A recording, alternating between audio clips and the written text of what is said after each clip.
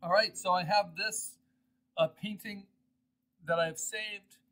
It's pretty much done except for the shirt, and it's monochromatic. The last steps that I did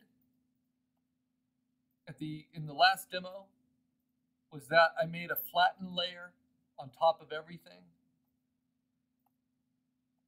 and then I desaturated it, and then I set it on overlay mode, which immediately kind of darkens and lightens where the values are. And then I took it down in opacity until I thought it helped. So that's a little too bright overall. So I settled at about 46.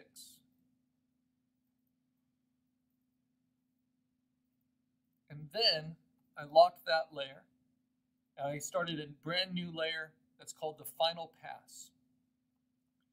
And this is basically just painting on top of everything, refining things together. So that's what's on my final pass layer so far. And it's kind of fun just to look at disembodied from the rest. Once you put the flat values underneath it, you see how differently the same brush can be used when you put a little bit of texture into it with the brush options and you use it a little bit smaller and more refined. So that's a big jump from that base layer values to that final pass. But then in between that, of course, we had a duotone layer, and that helps bring it all together. So the duotone layer without the final pass just doesn't have all that refinement.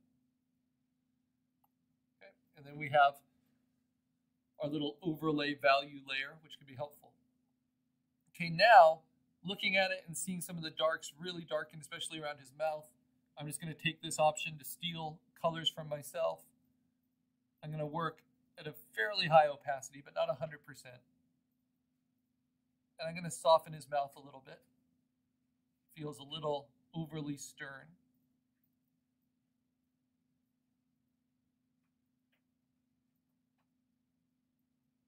And again, I'm not going to zoom out unless I have to, or zoom in rather. I'm going to try to keep everything visible.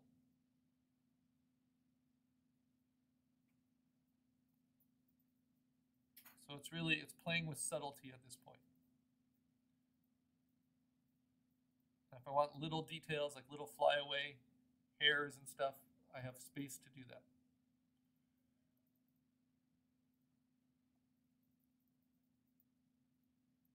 And it's all on a layer on the top, so I'm not altering any of the kind of base form painting and underpainting I did below.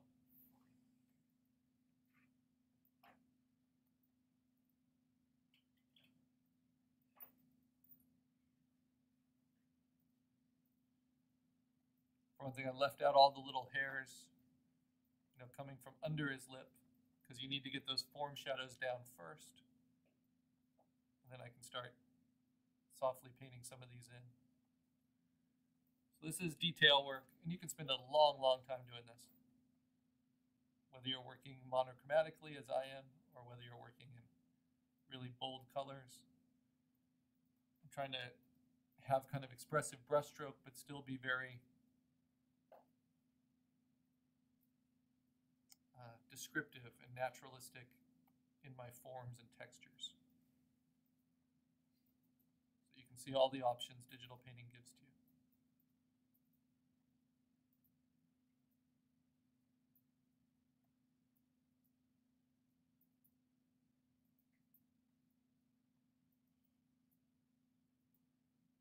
I have a slight texture to my brush, but I no longer have it built up or set on build up or wet edges.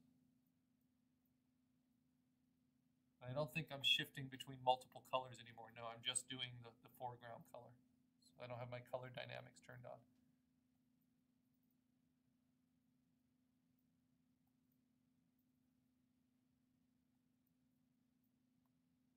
So I just want to soften his expression a little bit.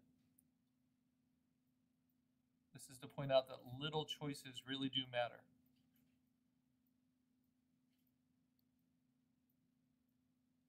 When it comes to interpreting human faces and emotions, subtlety is paramount.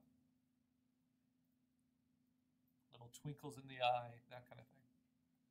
You don't want to overdo it. I'm not going to throw a bright highlight right in his eye just because we're used to that in anime. But I might play with it a little bit, do something very subtle, just to give a little bit more dimension there.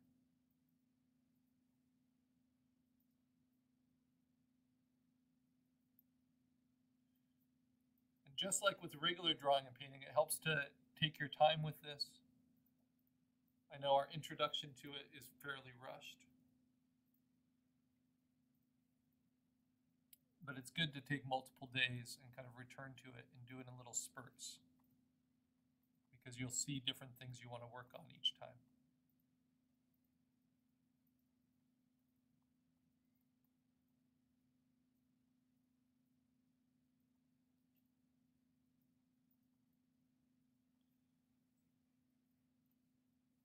All right.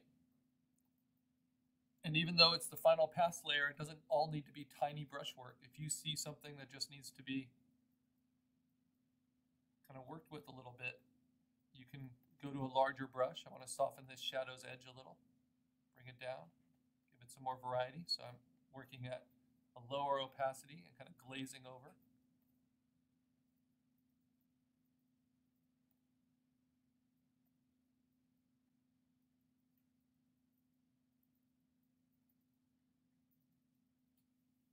Just like you would in a painting.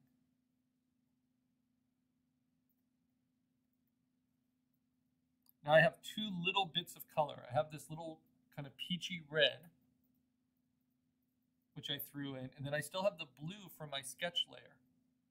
And if I turn on my sketch layer, I don't even think it's going to show much. Yeah, it just shows on the outside a little bit. I've done a good job kind of covering everything else up. But that blue did show through here. It shows me I still have some painting to do on the upper lip. Switch to a higher opacity again, and a smaller brush. Still pressure sensitive for size. That's the most useful in my opinion.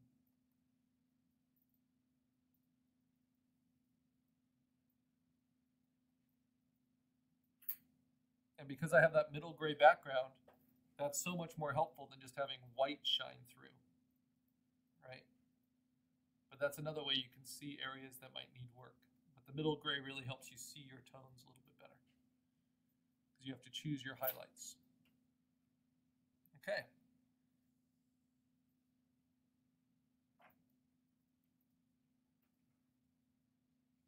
Little areas of the hair I might want to soften. Now, without going too much further, I'm working with that little red color.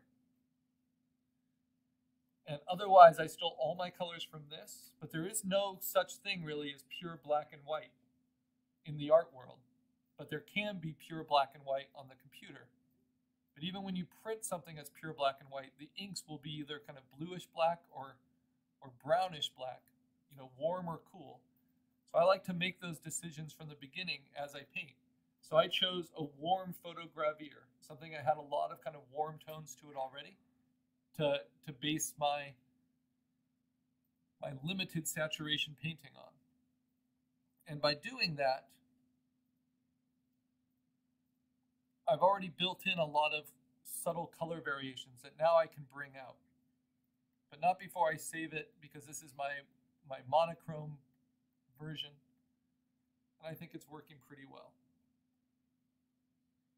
Just like sometimes we like to look at black and white photos, when it comes to portraits, especially of people that you know and want to remember, sometimes it's nice not for them to depend so much on color.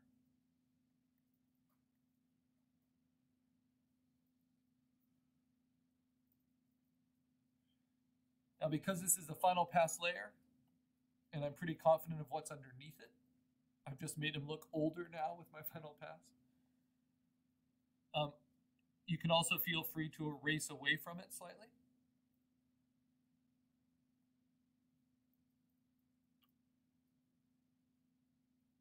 And see what that does.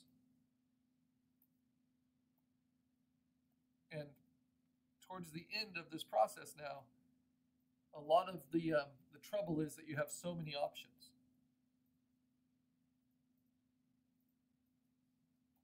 so it can be hard to differentiate between them. Know when to stop. So I'm just going to work with that neck line. It looks a little bit too much like a line still. I want it to be more of a gradation.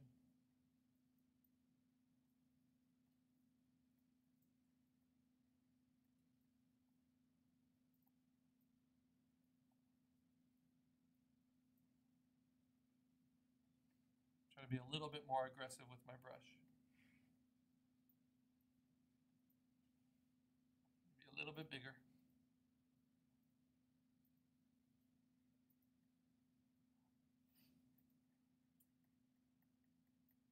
Let the texture of the brush help. Some of that color in there.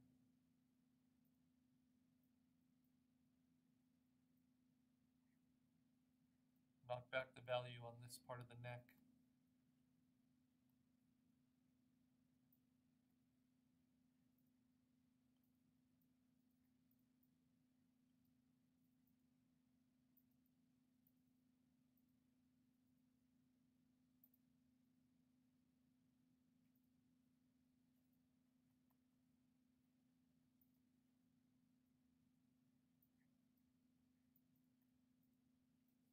So as you can see, everything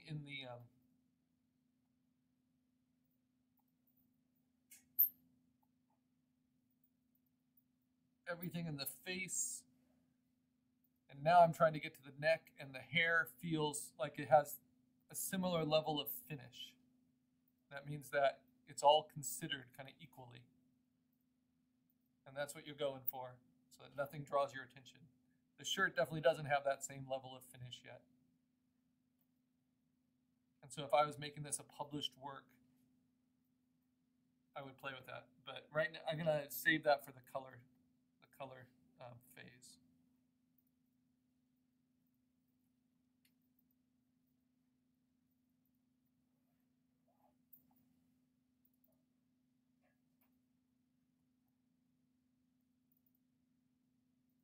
And we're almost there.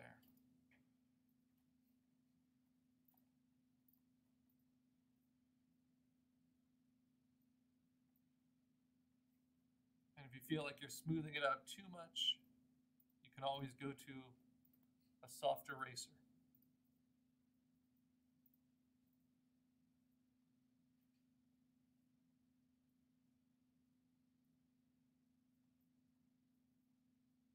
It's looking better.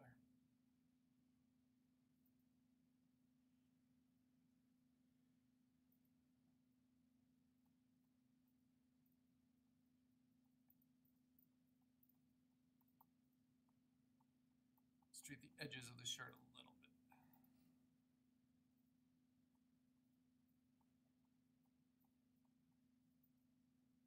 Now, you're not required to have a background, but it's nice to be able to just have a simple background to play against.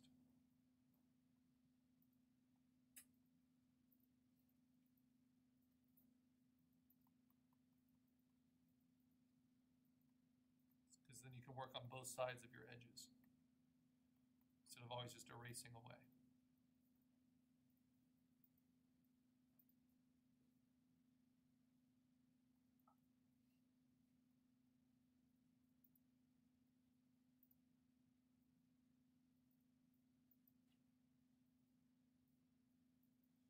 Okay, so I've softened the expression now just a bit. So all of that, most of this demo was going from this to this. Just little changes to kind of finish it off. And you can, like I said, you can do that endlessly. That's not always the best decision. At some point you have to move on. And when it starts to feel really fussy, then I think you want to try something new, kind of mess it up. Now, if I was doing an oil painting or something, this would be the time when I would take sandpaper to it, and I would intentionally kind of simplify it, screw it up, so then I have to react to the surface and be creative again, instead of just be kind of a machine. And so I'm going to show you my version of